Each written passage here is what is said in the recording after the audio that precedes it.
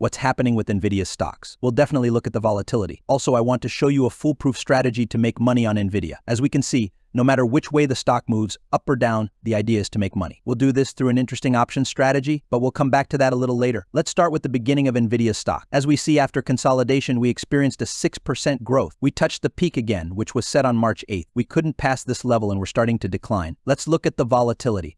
This is the most important thing that I always pay attention to. I always talk about and emphasize this to you. Currently, volatility has stabilized at around 50%. Let's immediately look at the volatility smile. What's happening? As we can see, in the near-term options, the smile is directed both upwards and downwards, but in the distant strategy, towards an increase in the options curve, volatility does not increase. That is, it remains flat.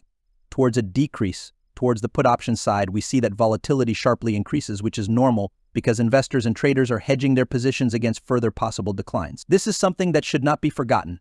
I'm telling you all this solely to show you a good strategy in Nvidia later on. Let's look at historical and implied volatility. The white line represents implied volatility, which is the current volatility, and the gray line represents historical volatility. As we can see, at the near end, implied volatility is lower than historical volatility, whereas at the far end, historical volatility is lower than implied volatility, which is the volatility at the current moment. This is a very, very important point, meaning that volatility always reverts to its mean. While ordinary people speculate on whether the stock will go up or down, I suggest profiting from the decrease in volatility, as volatility always returns to its historical values. Therefore, it's likely to decrease, meaning we can develop a strategy and options that will be profitable when volatility decreases. This is a crucial point that I want to emphasize so that you understand the logic behind it. Next, let's look at the open interest in options and the trading volume. Currently, the trading volume is very, very high. The highest volume is at the $900 and $1,000 strike prices. The highest volume in puts is at $900, just like in calls. Here, I want to highlight a very, very important point. As we can see, options expire this week.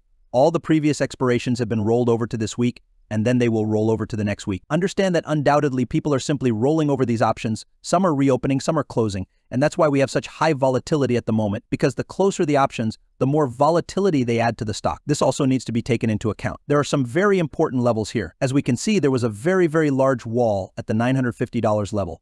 And as we can see, the stock bounced exactly from this level, around $960. This means market makers and everyone who sold options don't want this level to be breached. Just like the $900 level. You can see that the stock precisely stopped at this level at the moment. Why did it drop here? Everyone will talk about technical analysis that volumes are concentrated here, and that's all well and good. Look at the options, that's why we stopped at the $900 level. This will also help us in the future for creating a coherent strategy.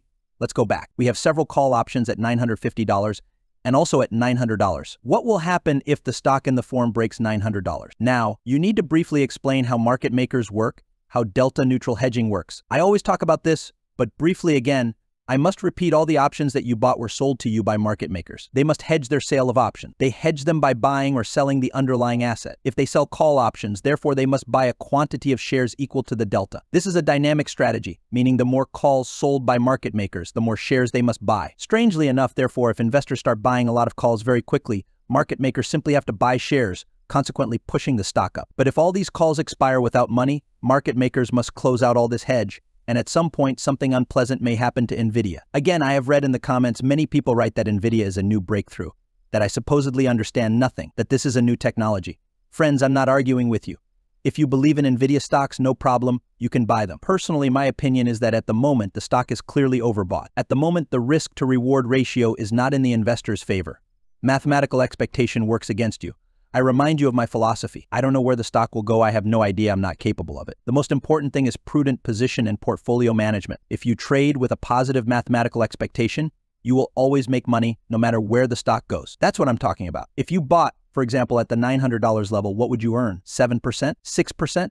Yes, that's also a profit. But if it started to fall, how much would you lose? That's what I'm talking about. In other words, the mathematical expectation is currently not in favor of the investor. This is my personal opinion. But again, I'm not urging you to close or open a position, I'm just saying what I think. I'll show you right now. Let's also look at it immediately in 3D volatility. Professionals will immediately understand why and how I'm showing this. I also used this in my strategy that I developed. Now, let's return to the strategy that I built in the previous video. I didn't show it then, but I'll show it now. We see that no matter where the stock goes, we make money. If the stock rises to $1,000, we make $13,000. If it falls to $650, we make $8,000. That's what proper position direction is about. But again, disclaimer, do not open this position under any circumstances. I personally will not open it. I showed it solely for visualization.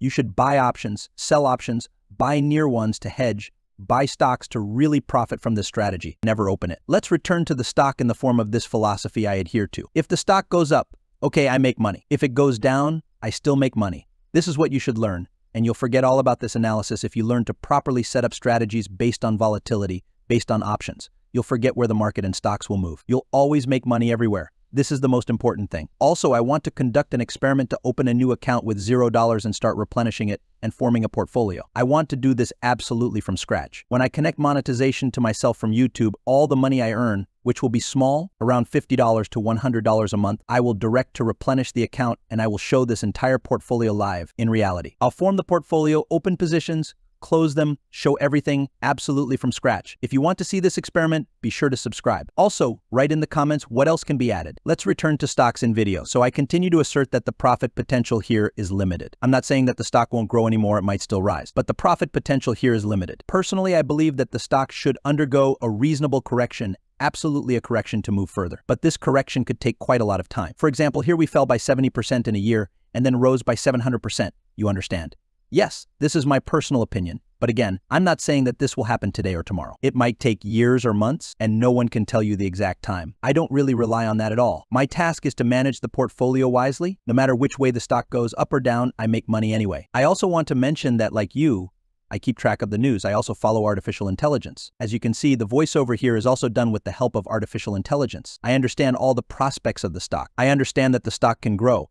All of this is great, I understand, but I'm talking about mathematical expectations, you understand. While someone talks about artificial intelligence in the future, I'm talking about the mathematical aspect of risk and return. We're just speaking slightly different languages. Also, I advise you to watch my previous videos about stocks in video format. There, I also detailedly talked about this stock. Good luck to everyone.